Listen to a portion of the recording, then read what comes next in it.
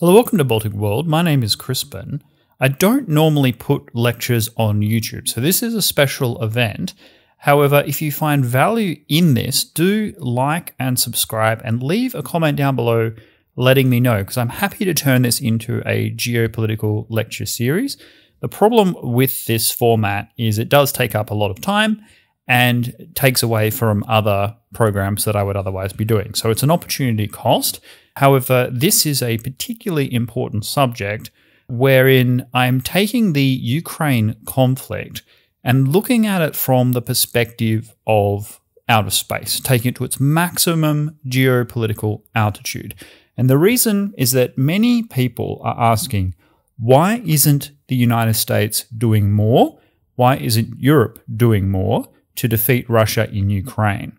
The short answer is that the political status of Ukraine is not a core national security interest of the United States. Now, I say that as someone who resolutely believes that NATO and the United States should be doing a lot more to defend Ukraine and defeat Russia comprehensively on the battlefield.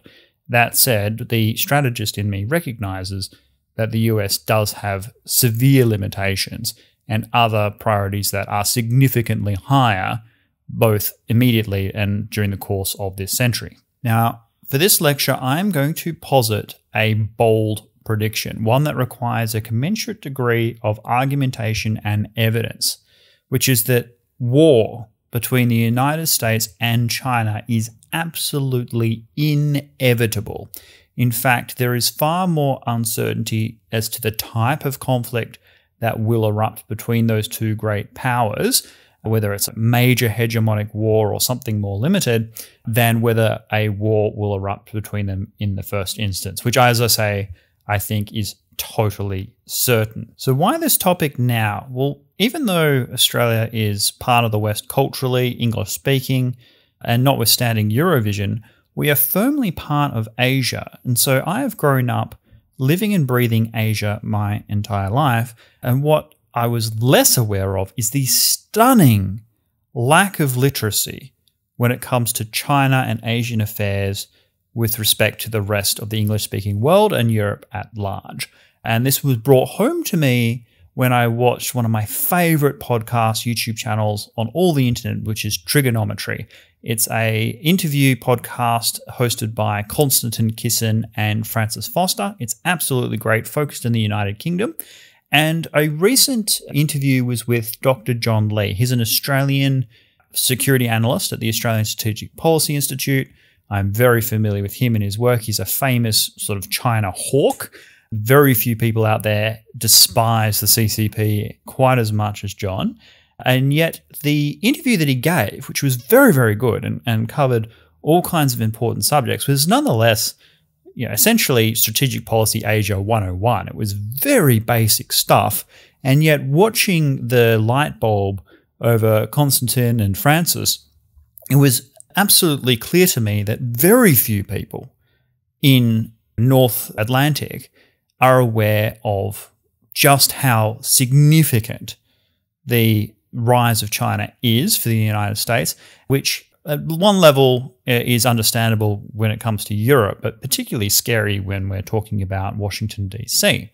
And so at the moment, we are sleepwalking into catastrophe. At the elite levels in the Pentagon and other places, there has been a mental shift towards China. So at the end of this lecture, I will hopefully demonstrate to you that not only is China the greatest security threat in the world today to the United States, but the greatest threat America has ever faced. And I will put everything in that category. The British Empire, other colonial powers, Germany, Imperial Japan, and indeed the Soviet Union during the Cold War. They all pale in compared to the threat of China.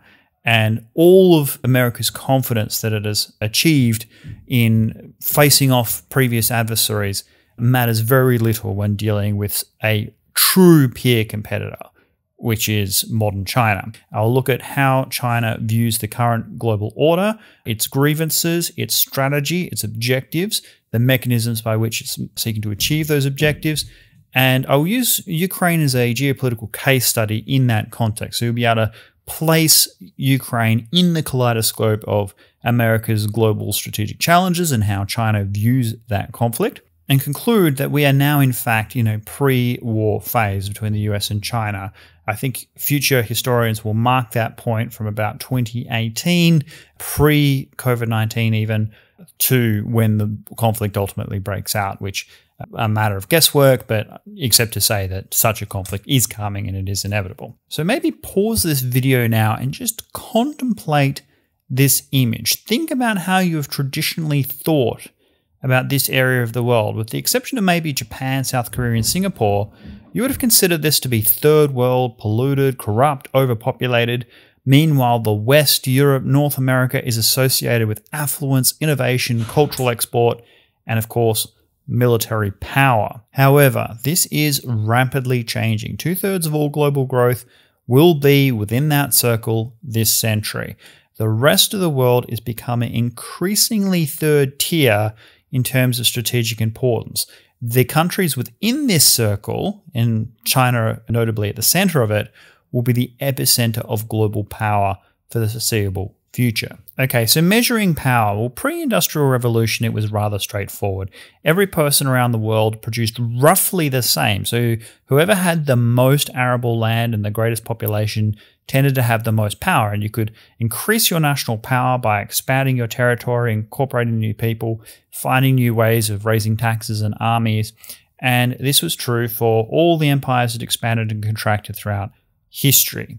Now, in the West, the strongest political entity in the pre-industrial age era was certainly the Roman Empire, which at the height of its power, sort of during Antoninus and Marcus Aurelius, incorporated the entire Mediterranean basin, everything from Britain to Egypt to Syria. Rome itself had about 1 million people at a time when the population of the entire world was well under 1 billion. And an enormous amount of strength. Now, it's important to understand that Rome and China had very little conception of one another. There's little evidence that Rome knew about China, and the Chinese had heard about a place called Rome in the far-off western lands, but never quite reached it. As far as China was concerned, it was the epicenter of its own global world order. It was the sun around which other political entities in Asia revolved, and this was codified in the form of the Middle Kingdom, the halfway between heaven and earth. And with the dominance of the Qin, Confucianism became ascendant in China as well. Now, when we talk about the Western tradition, we talk about the Judeo-Christian philosophy with some classical influences. Judeo-Christian traditions, culture, morality is the absolute backbone of Western society. Well, equally, in China, it's Confucianism. And we can do an entire lecture series on Confucianism, just as we could on Christianity. However, for the purposes of this lecture, it's just important to know that it emphasizes hierarchy in all social interactions. That is, there are very few equals in Confucianism. Even between friends, there'll be one person who is the teacher, the mentor, and the other person sort of the disciple. These can switch in different situations, but there is always a hierarchy. Now, the Confucian hierarchy for China places the emperor at the halfway point between heaven and earth. You have the senior officials, then you have all the Han people, and everybody else is ranked in their relationship to China. So if you are a close Chinese acolyte, let's say Chosun in Korea, then you have a higher global standing than a far-off country such as, for example, the United Kingdom.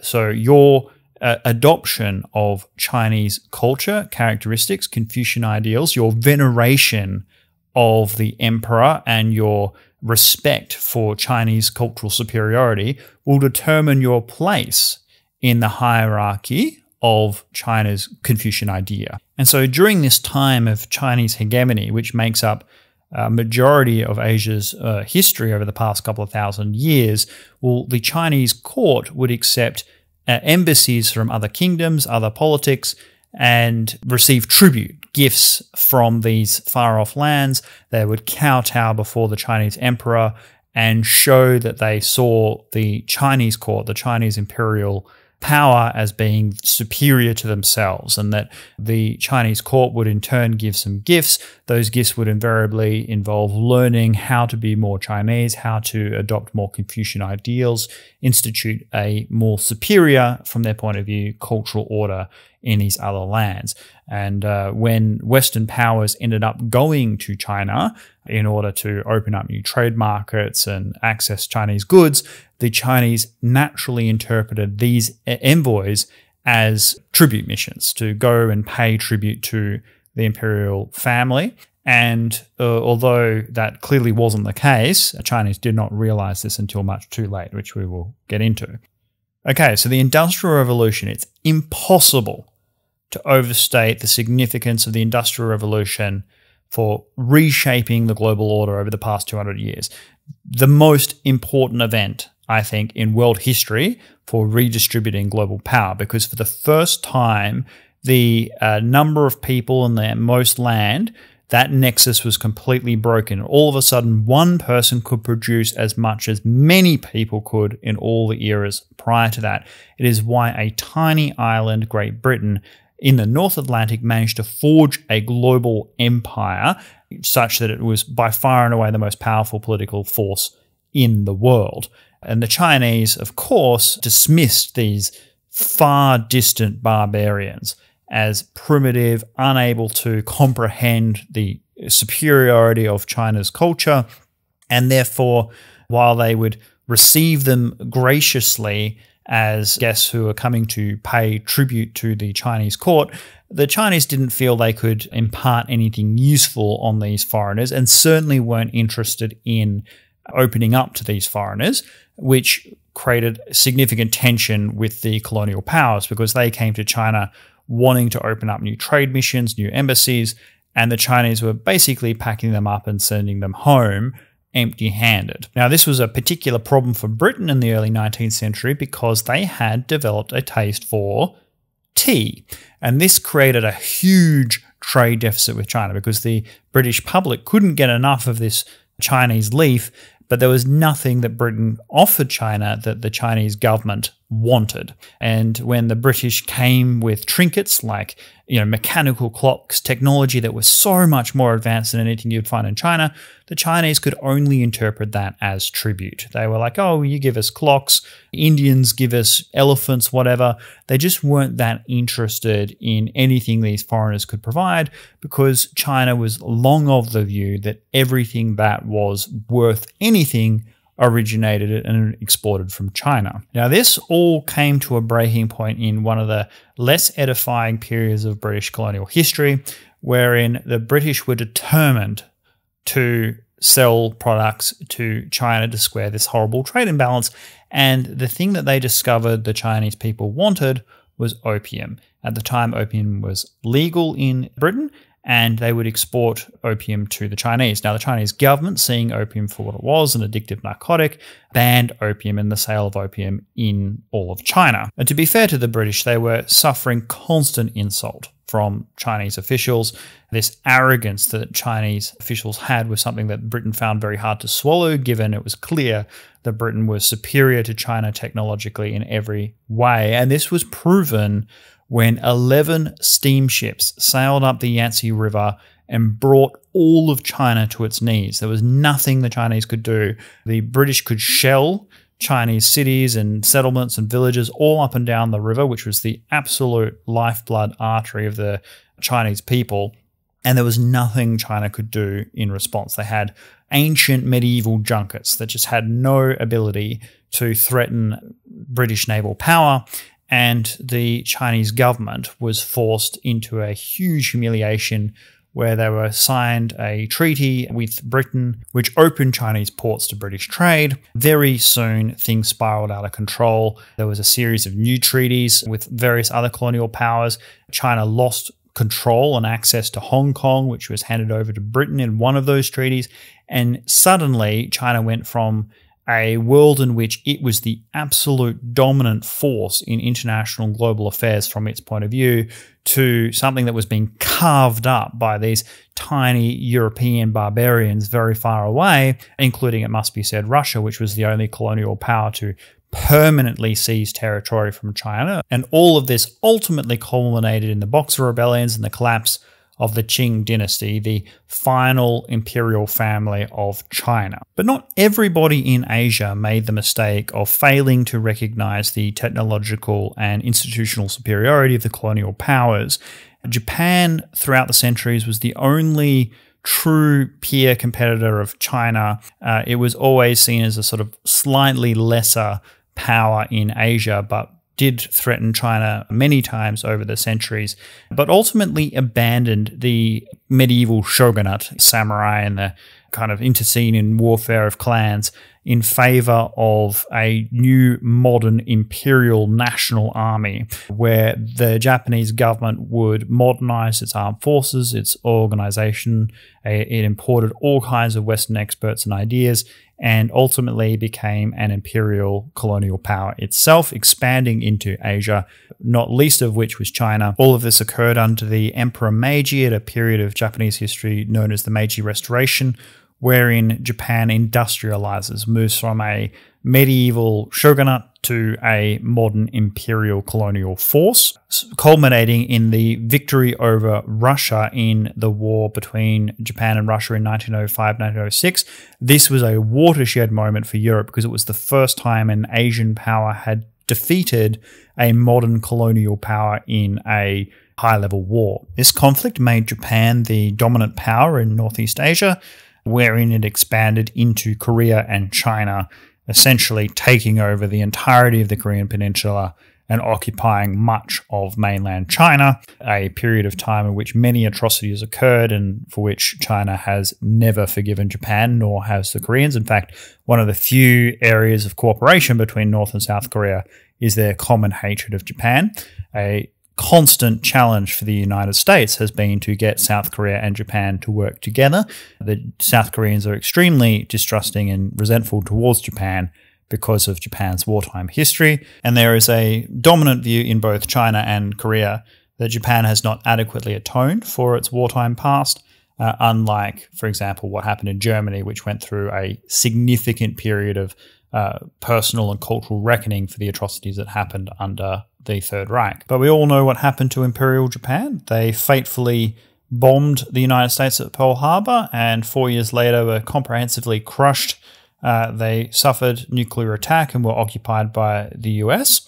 Meanwhile, the Chinese communist and nationalist forces had largely put aside their differences to fight the common enemy Japan before resuming their civil war once Japan had been defeated. 4 years after the Second World War in 1949, the nationalists under Chiang Kai-shek get pushed out to Taiwan, and Mao Zedong, the leader of the Chinese Communist Party, founds the People's Republic of China. Now, by this stage, the Cold War was well and truly underway. The US and the Soviet Union had split Europe basically down the middle. Berlin was divided. You had the blockade of Berlin and the Berlin airlift in 1947.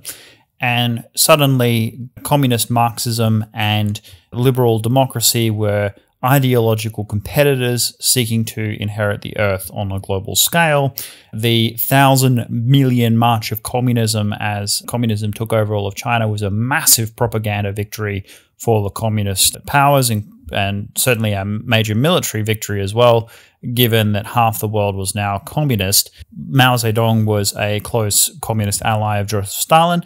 They had their arguments and differences. In fact, after Stalin died, Mao Zedong made the point that of Stalin's 10 apples, 7 were good and 3 were rotten. Well, he was a massively ideologically driven communist. Mao Zedong was even too communist for most Soviets and would often get advice from the Soviet Union to rein it in a bit. But Mao Zedong believed in constant revolution. He organized, students to rise up against the intelligentsia. He shut down all universities and destroyed essentially all innovation and industrial capacity of China, leading to what was known as the Cultural Revolution, huge famine and destruction, mass poverty. And China's economy at that time was roughly the same size as Australia's, even though Australia had 1/50th the population of China. So that just tells you how much poverty existed in China thanks to Mao Zedong's constant revolution. However, as the 1950s progressed, there was significant changes that occurred within China.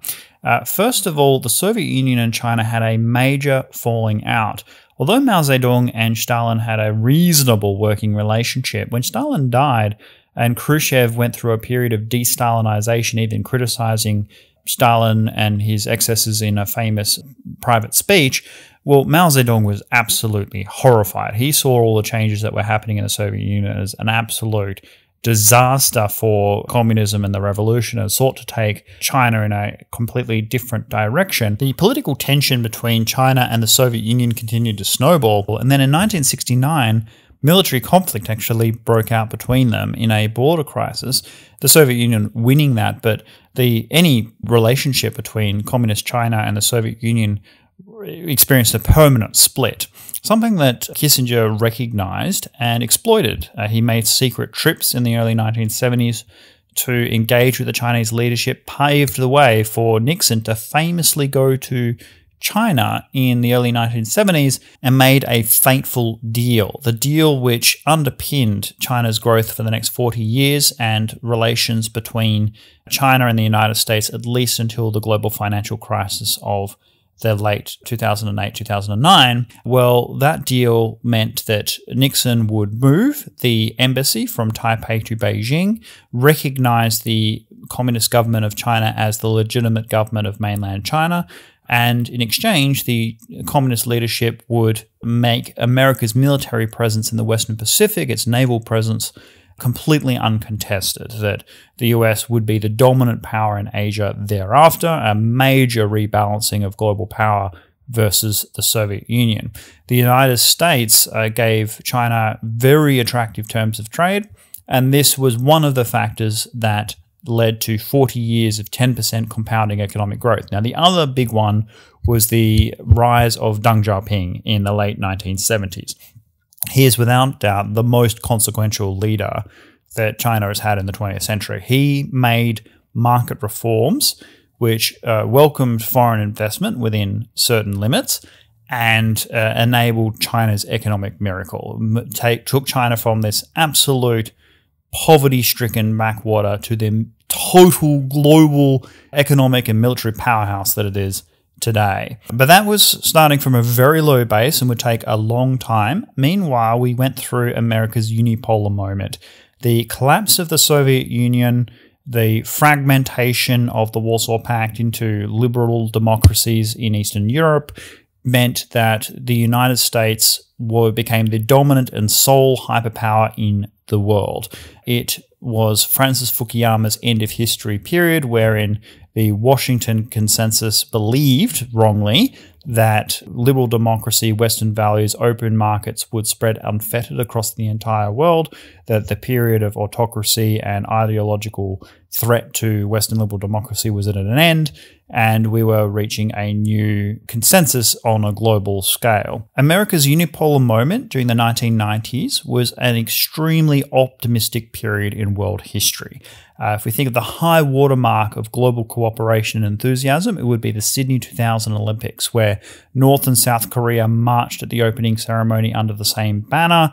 East Timor arrived for the first time, and everyone got along extremely well. It was thought that we were moving into a new millennium that was infinitely better than the one we had just experienced, and that the Star Trek kind of utopia worldview would be made a reality. And this would be under the benign leadership of American global hegemony. Now, this all came to a screaming halt with 9/11. All of a sudden, the United States felt vulnerable instead of optimistic. The threat posed by Islamic extremism became the perennial foreign policy focus of the entire US establishment, the global war on terror, and of course, the Iraq War. And this war occurred in part because the United States was the global hegemon. The US could afford costly mistakes, the Iraq War being a massive one, trillions of dollars, thousands of lives, the complete destabilization of the region, the US needing more resources to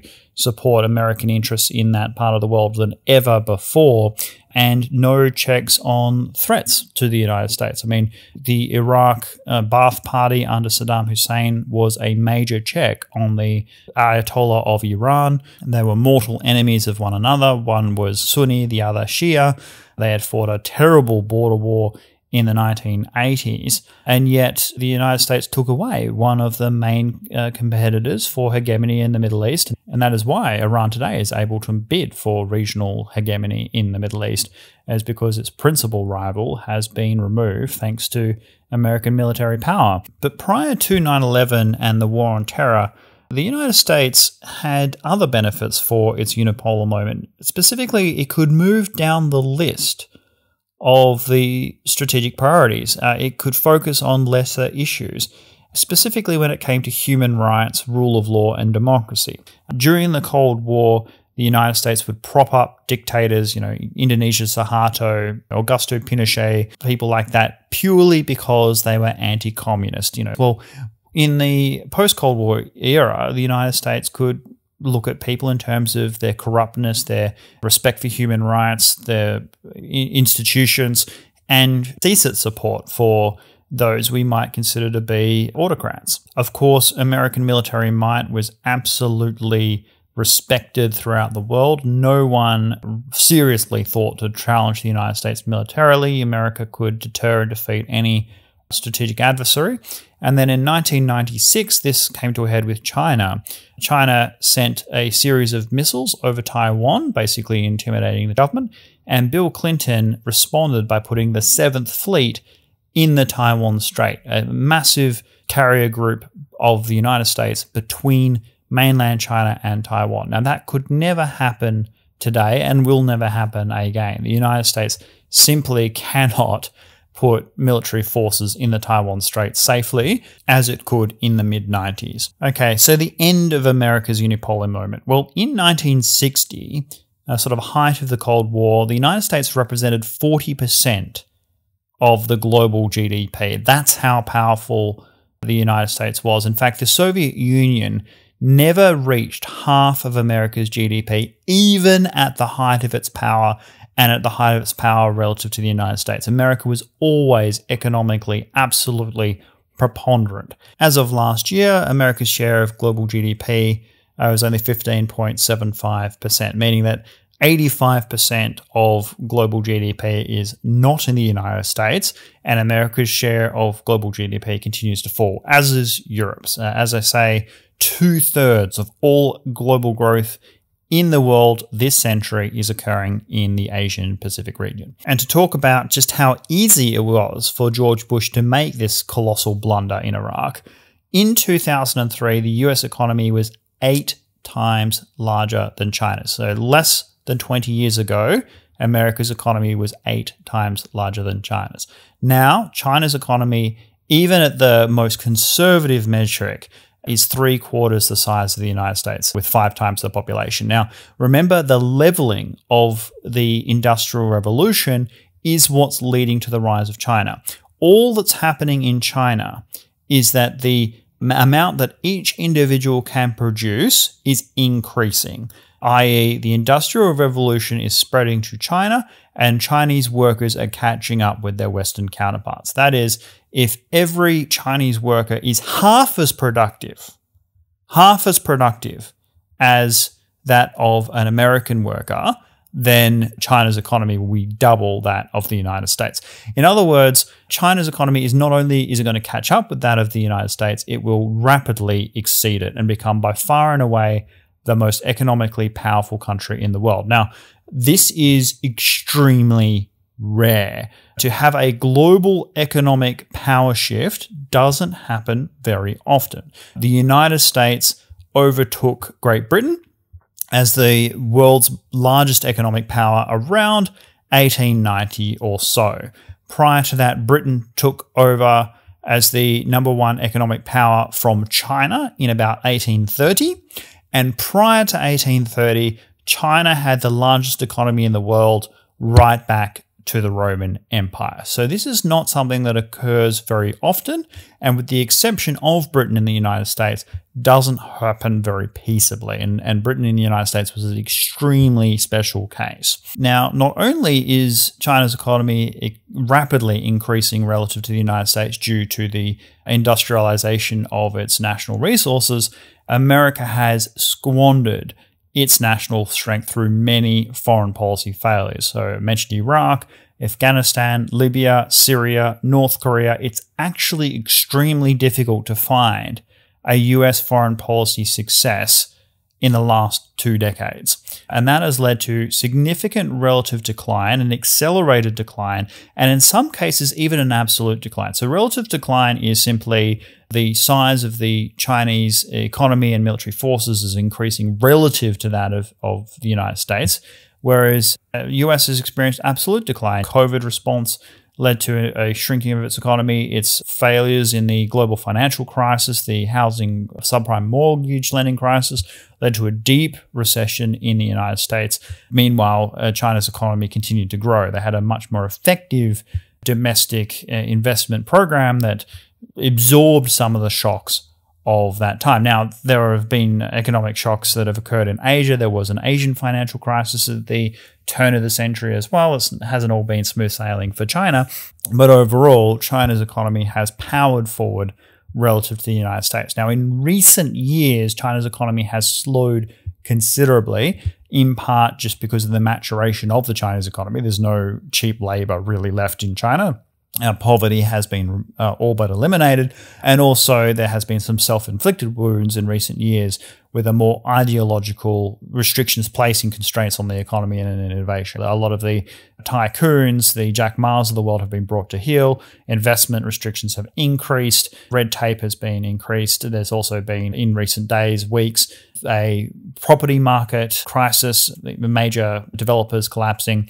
So China has experienced significant economic constraints, and of course the effect of the pandemic has also major implications for the Chinese economy. But those notwithstanding, China continues to grow relative to the United States and will certainly within a decade exceed the United States economically, and not long after that, potentially militarily as well. Okay, so China's perspective on the global order and what China wants. Well, China's number one obsession has been the so-called century of humiliation, that period of time where China was weak and was divided up into various trade segments by colonial powers. China views this period with a deep sense of historical animosity and grievance, but also as a blip, something that was basically at a period where China was weak, whereas China's history is long, and looking over the long themes of China has always been the major power. China is the dominant power in Asia, and therefore the century of humiliation was a blip, something never to be repeated or to allow to be recurred. But nevertheless, China is still the Middle Kingdom. China is the halfway point between heaven and earth, the dominant cultural force in the world affairs. And the purpose of China's foreign policy is to get the rest of the world to recognize China's inherent cultural superiority. And therefore, the rise of China, the economic boom of China, is nothing more than the rightful return to the long-standing norm. It's not China's rise, it's China's re-emergence, the correction of basically the Chinese star in the global environment. And thus, everything's returning to normal. Everything is being rejuvenated. It's gone through its winter, and now spring has arrived. And China's position in the world is just going back to what it historically had always been from China's point of view, that is top dog. China has viewed the West as being an irreversible social, political, and economic decline. That is, their social cohesion is collapsing. They view the United States not through rose-tinted glasses, but as a country that is deeply divided, irreconcilably divided. Hasn't even ruled out, another civil war. In fact, China would say that there is more likely to be a civil conflict in the United States than in China itself. China views the philosophy of the West, the innovation of the West, all of that as being in a state of serious decline, that the disunity and that China's social cohesion by comparison is much, much greater. Now, we in the West would look at China's system as an authoritarian dictatorship, the social credit system as a nightmarish dystopian system of control and oppression, whereas the Chinese might say that social credit is simply a means of rewarding people for their contribution to the Chinese community. So let's say you are a parent of a soldier who is highly decorated in the People's Liberation Army. This soldier has grown up to do heroic deeds, save many lives. Well, in the West, parent might be respected, but in China, they might actually be rewarded through social credit. That, okay, you have raised a son that is good for China, well, that makes you a very good parent and you deserve cheaper loans, better access to services, transport, healthcare, and the like. Likewise, if you are not participating in the global politic, or certainly if you say anything negative about the Chinese Communist Party, well, you deserve to be frozen out of the system, not access to any school scholarships, transportation, or anything like that, that you are essentially an outcast, ostracized from all of society. And from a China's point of view, from a Chinese Communist Party point of view, I should say, that is a sense of cohesion. In other words, diversity is not a strength. Civilizational unity, conformity, that is a strength. Now, this is certainly true not only in Communist Party propaganda, but also in the stories that Chinese people tell. Novels, they're heroes. So in the West, a hero would be someone who, in a fictional character, would be, they recognize the corruption of their system. They would be individual rebels striking out on their own, bringing down the system, reforming the system through their individual heroic act. Well, in China, the novels are very different. It's like someone absorbs the teaching of Confucianism, studies really, really, really hard, tries to be as conforming as they possibly can, be an exemplar to others in this system, and work really, really, really hard, and eventually is rewarded for their efforts through their diligent conformity and subjugation to the central leadership. Like, that is literally how their fiction works. And the Chinese Communist Party has been very careful in its propaganda and its messaging to adopt the mandate of heaven. So historically in China, the imperial family had what was called the mandate of heaven. That is, because they were in power, they were favored by heaven, and that meant that they were legitimate and everyone should support them. And when they were out of power, it's because they had lost the mandate of heaven. Well, the Chinese Communist Party had made a compact with the people of China, essentially, that they would continue to improve living standards, support economic growth and development, and in exchange, the people would essentially give themselves over to the Chinese Communist Party, allow them to single-party rule. Well, as the economy begins to mature, as economic growth slows, that legitimacy must also shift, and we're seeing a more ideological shift to the strength of China, the nationalism of China, and of course the potentially military expansion of China to include Taiwan and other territories that China claims as its own. So, China's foreign policy strategic objectives. Well, it seeks to reintegrate Taiwan into mainland under Beijing control. That is an absolute bare minimum. Unless China absorbs Taiwan back into China, the century of humiliation will not have been put to history. It will continue to be subjugated from its point of view by Western powers, because from their point of view, it is only American military power that has prevented what it sees as the reintegration of Taiwan, this wayward, rebellious province. We in the West would view Taiwan, of course, as a independent liberal democracy that, despite having Confucian culture, was able to have Western systems of government. You didn't need a Communist Party dictatorship to govern Chinese people. That Taiwanese Mandarin speakers deserve penance. Well, Beijing doesn't see it that way. They see Taiwan as essentially a rebellious province, and that China is being carved up by foreign powers, reminiscent with echoes of the unequal treaties that it experienced in the 19th century, and views American military presence in Western Pacific through that lens. So their other goal is to expel US forces from Asia. That means from Japan, from South Korea, from Guam, from Philippines, other places in Asia, and that the United States go back to its side of the Pacific Ocean, with China replacing it as the dominant power in Asia. This is totally unacceptable to the United States because, as I said, basically all growth this century will be in Asia. Whoever controls Asia is the global power. If the US is expelled from Asia, it becomes a third-rate power, and is no longer able to challenge China, which will be able to set the rules of the road in such a way as to benefit China. Okay, so China's strategy is, first of all, to match and exceed America's gross domestic product. That will enable China to challenge America in all kinds of ways by being number one and have the legitimacy of being number one to do so. Develop and deploy the maritime military forces in the Western Pacific to defeat the United States in open warfare. The US has to project force over 10,000 miles of Pacific Ocean, carriers, submarines. It is extremely costly and difficult for America to do that, even though it does it extremely well, whereas China only has to project power within its near neighborhood. It needs to control the Taiwan Strait.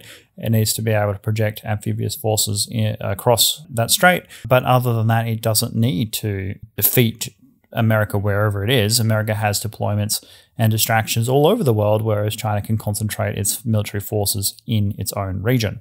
Deepen relations with vital economic and strategic partners. One of China's vulnerabilities is its import-led economy.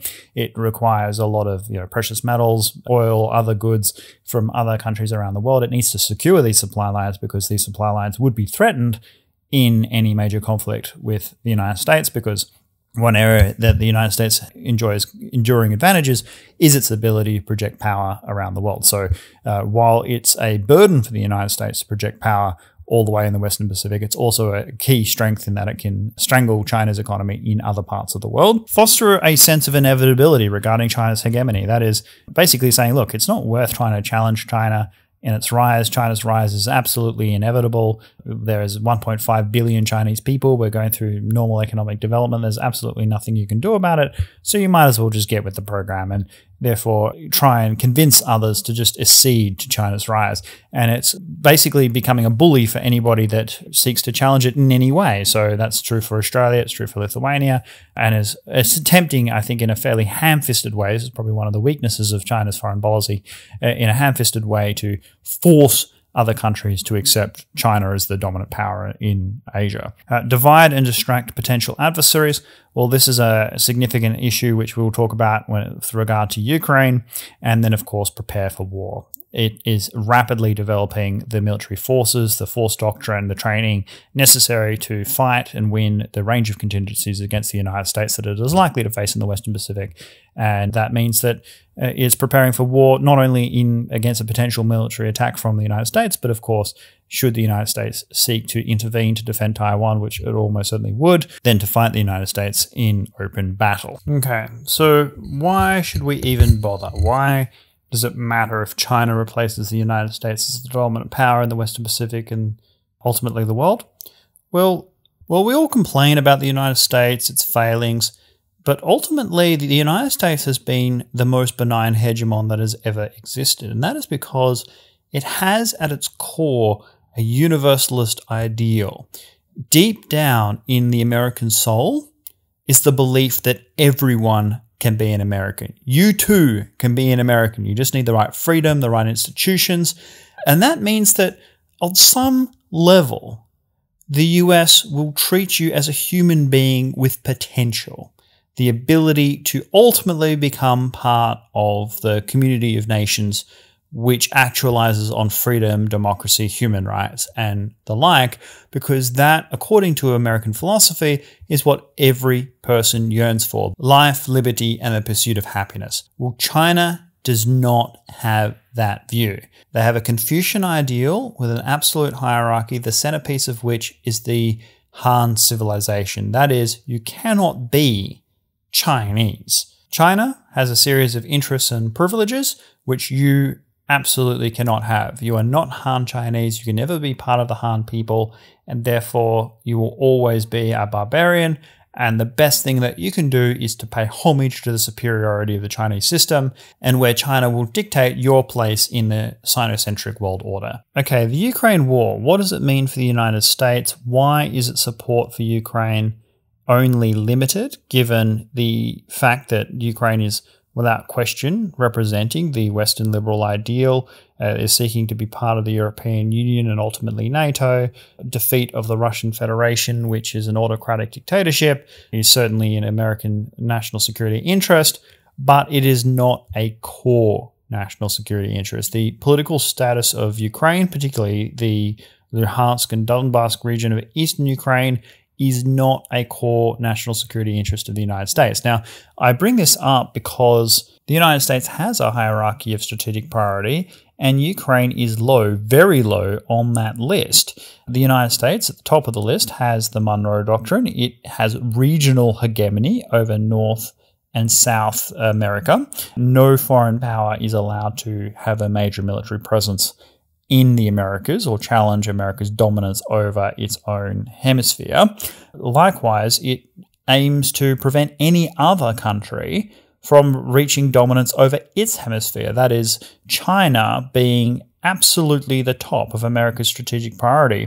And whatever else you might say about the Trump administration, it achieved two things of significance in foreign policy. Well, actually, a third would be warming relations between Israel and its neighbors, and that has helped stabilize the Middle East to a degree. But Trump's two other foreign policy successes is, one, convincing the Europeans that it needed to do more for the sake of its own security and increase defense spending, and two, reorient the entire American foreign policy establishment away from the Middle East to focusing on China. This was briefly interrupted by the Ukraine war, but generally speaking, the US foreign policy establishment does now see China as the principal strategic threat to the United States, as would be the case going by its hierarchy of strategic priority. A core national security interest of the United States is to prevent any major power from controlling its region, because once it controls its region, it can challenge the United States globally.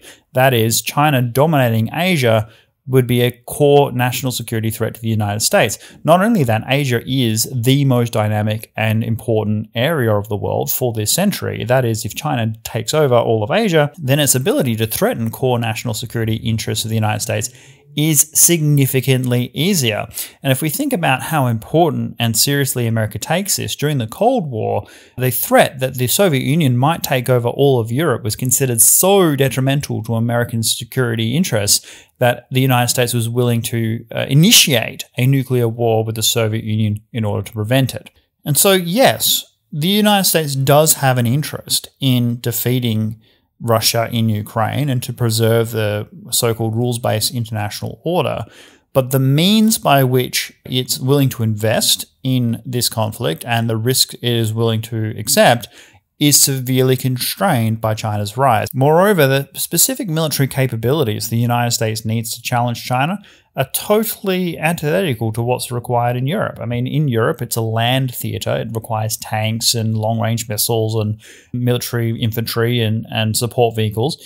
Well, in the Pacific, you require naval power, air power. The United States needs to invest primarily in aircraft, long-range bombers, drones, amphibious capabilities, things that are just not particularly useful for a European threat. Add to the fact that Russia has now significantly curtailed its military aims in Ukraine, concentrating the fighting in the east of the country where it's predominantly Russian-speaking. Well, that means that America's national security interests have been lessened in the region because they're no longer worried about Russia taking over all of Ukraine, which would pose a much greater threat to Europe and its interests. And so interest in the war generally among the American public is waning, especially as the cost of the conflict and America's contribution to it is being borne by the American taxpayer. Also, the Biden administration has sought to blame Putin for high gas prices. Now, while only 11% of Americans actually believe that, Americans, instead of defeating Putin, they go, well, why don't we just pull out of the war entirely and let the war end, and therefore gas prices will come down. In other words, there is war fatigue in the United States, given that this conflict is happening very far away, and it's hard to see how Europe is a core national security interest of the United States, given the rise of China. Now, critical to the hierarchy of US strategic priority is understanding that the unipolar moment has passed. The US must prioritize. It can no longer do everything everywhere all at once. It cannot fight wars in the Middle East, Europe, and Asia all at the same time. The doctrine of winning two wars at two fronts at the same time is over, and therefore anything that is of core national security interest to countries in the region. So, for example, Russia's invasion of Ukraine has major implications for the Baltic countries, Germany, Poland, Of course, Finland and Sweden, who have opted to join NATO. Well, these countries have a much greater interest in what happens in that region, and the United States will expect the European powers to play a leading role. This also is fundamental to the changing foreign policy of the United Kingdom post-Brexit, and I'll do another lecture on post-Brexit UK in the future. But for now, just understand the United Kingdom has always boasted its special relationship with the United States. Throughout the Cold War, one of the things that gave the greatest amount of prestige to British prime ministers was standing alongside US presidents, side by side in major conflicts. Well, with America's strategic priority now firmly in Asia, Britain has gone from a frontline state, as it was during the Cold War, to a strategic backwater. In order for Britain to maintain its access in Washington, its stature, its special relationship, it basically has to protect American interests while America is distracted elsewhere. And that's because Germany and France continue to be strategic embarrassments. It's important to remember that France and Germany are part of NATO in large part because of the outcome of the Second World War. Germany was split east and west, West Germany being a bulwark, the frontline state against the Soviet Union. France was liberated, having been occupied by the Third Reich, and they were linchpins preserving American power in the Western European area. Well, now that the Soviet Union is gone, many in Germany and France see NATO as essentially an American imperialist idea and something that should be dispensed with entirely. They'd much rather just export their cars to China and allow China to take on the United States rather than preserve the international liberal order against China and assume the risks of doing so. It's only the United Kingdom that has the integrity necessary and the strength to do that, along with the former occupied countries of Eastern Europe who know what that experience is like. So France and Germany continue to be a bit of a joke, and we're getting some lessons out of that. Hopefully it'll change in the future, but we're not seeing it right now. If the Ukraine war is to be won, France and Germany really need to step up, and the future of France and German's strategic policy in Europe will be a key factor in whether or not Russia's military revisionism can be resisted. Okay, so China has learned a lot of lessons from this Ukraine war as well. First of all, the West is still capable of effective action, that the absolute division, the chaos, the lack of confidence that the West is experiencing, the cultural wars, hasn't been terminal for collective action. So when Russia went into Ukraine, everyone expected Ukraine to fall within days, sanctions would be haphazard and disunified, that support for the Ukrainian government would be limited. Well, all of these things proved totally false. So the sanctions were deeper and more far-reaching than anyone thought possible. The military support, economic support provided to the Ukrainian government is faster, stronger, and greater than anyone expected. Ukraine's resilience in the face of this aggression has been absolutely tenacious, and so the West has been able to work together and fight off authoritarian dictatorships when necessary. And this has implications for China when it comes to Taiwan.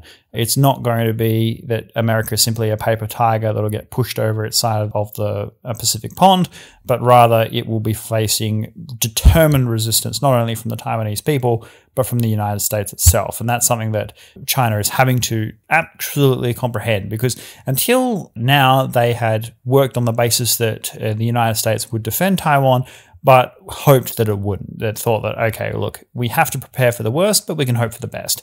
Well, they know now that the US isn't just going to roll over and allow China to take over the world, and therefore if it invades Taiwan, it will be fighting the United States, and therefore will need to fight the United States throughout Asia. That is Okinawa, for South Korea, Guam, Philippines. They will all be brought into the conflict. Also, that Europe is unlikely to contribute much to any conflict in East Asia. Even though they've all kind of worked together to support Ukraine, there has been significant fatigue already. I mean, there is a view that as the costs of sanctions mount on Europe, that the gas prices continue to climb, that the war is now constrained in a limited way to a specific region, that, in fact, support for Ukraine should be limited. And in fact, some people are even blaming Ukraine for the continued conflict, that if they simply make a deal with Russia at this point, that the conflict can be brought to an end and business can return to usual. Now, this is incredibly short-sighted. And once China invades Taiwan, Russia will certainly challenge NATO. There's no doubt about that. Once America is distracted, no longer able to provide support to Europe, once Europe is forced to fend for itself, Russia will definitely test that. And it will certainly focus its attention on those areas that are of closest proximity to Russia, the Baltic states, perhaps Finland, and hope that Germany and France are deterred from actually responding effectively.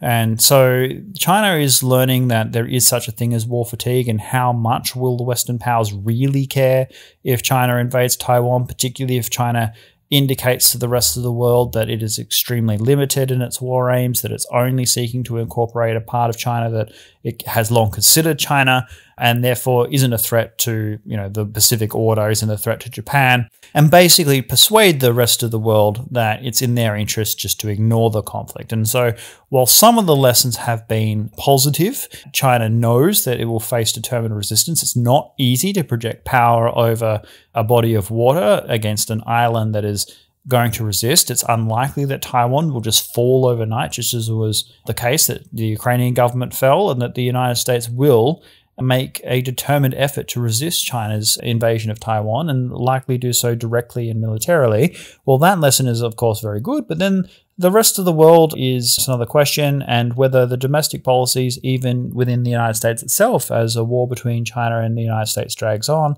as the costs mount, as China insists that its war aims are limited, there may be increasing pressure within the United States to terminate hostilities and resume normalized relations. Okay, so as we move to the conclusion of this lecture, I just want you to contemplate this next graphic. See how much of a population malaise that Europe is experiencing relative to the rest of the world. And you can see the massive explosion in population, certainly in percentage terms in Africa, but in absolute numbers in Asia over the past 20 years, going from 3.73 billion to over 4.5 billion. The individual incomes and productivity of each person within that region has also increased dramatically. And that's where global power is rapidly shifting, as is America's strategic priorities. So just reflect on that, because it's easy in Europe to become very Europe-centric, whereas on a global scale, what's happening in Ukraine is not that significant. Although when China does invade Taiwan, the war could take on a global war characteristic as Russia seeks to take advantage of this American distraction and press into Europe. That's why it's absolutely critical, first of all, to wear down and defeat Russia now in east of Ukraine, for the European powers to contribute as much as absolutely possible to that end, and also arm Eastern NATO with significant teeth in preparation for Russian incursion, which will absolutely come when China makes its move in the Western Pacific. Okay, so some final conclusions and observations. Well, victory in Ukraine depends on France and Germany. If they meaningfully step up their contribution to the Ukrainian government and support their war effort, if they make it a national priority to defeat the Russian Federation on the battlefield, then it is highly probable that Russia will be utterly crushed and unable to threaten European security for the foreseeable future.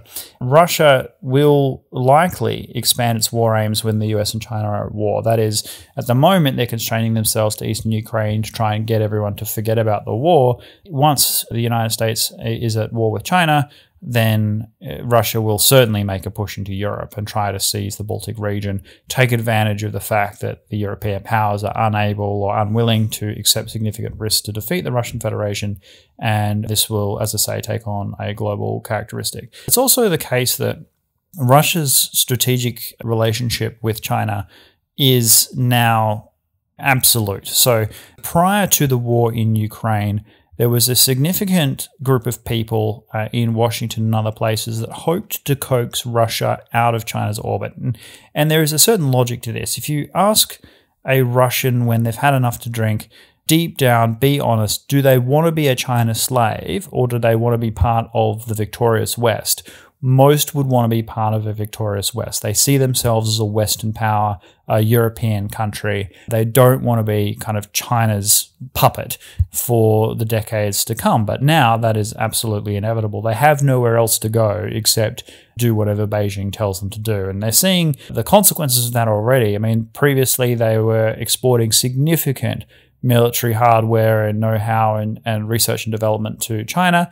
Now the contracts, the military development is all indigenous to China. They're not really interested in engaging with Russia.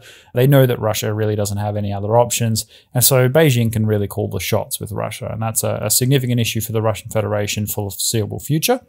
China will continue to prepare for an invasion of Taiwan, but will now over-prepare. They will do so on the basis that the war will rapidly expand in the region, that the balance of forces needs to be so comprehensively in China's favor that a war can be won with high confidence, and that will push the timeline back a number of years. I don't think it'll be as long as some people have predicted. It might be pushed back 4 or 5 years, not any longer than that, beyond the timeline that was already projected. But the war between the US and China is absolutely inevitable. The minimum that China can accept in terms of its expansion is greater than the Americans are ever willing to give. At the top of that list is Taiwan. Until such time as Taiwan is reintegrated into the mainland, the Chinese will not think that the century of humiliation has been totally overcome. And it's absolutely untenable from a Chinese point of view to be the #1 economic power in the world, as they soon will be, and not to have their own territorial integrity or to control their own region. The United States, meanwhile, is not going to surrender its position in the Western Pacific. It sees that as absolutely vital to America's continued presence in the world and ultimate prosperity, the maintaining the global commons, the seas, space, cyberspace. All of that is underwritten by American power, and if America is kicked out of the Western Pacific, then its position as the guarantor of freedom and security in the world, its offshore balancing role, all of that will be undermined, and ultimately, in the longer term, its national security in its own homeland. So that is the conclusion to this. If you hopefully now understand why the United States has limited its contribution to the Ukraine war, that it's not kind of sending in troops and tanks and aircraft, that ultimately it's relying on Europeans to take more and more of the lead, and that the UK, because of its own goals in terms of maintaining close ties with Washington, its access to the highest levels of Washington power, particularly in a post-Brexit world, why it is looking to take on that role, and why many in the Eastern European powers, Poland, the Baltic countries, they're deepening their military cooperation with Britain, because Britain is basically seeking to replace the United States in Europe, and that's something that the US would like as well. Anyway, that's the conclusion of this lecture. I would absolutely love your comments down below, and thank you for listening to this point if you got this far. If you have any questions, I'm happy to answer them, and I will talk about another part of the world and its relevance to the Baltic region at some point in the future of this series, but this is the first one kicked off. So for now, thank you very much, and I'll see you next time. Goodbye.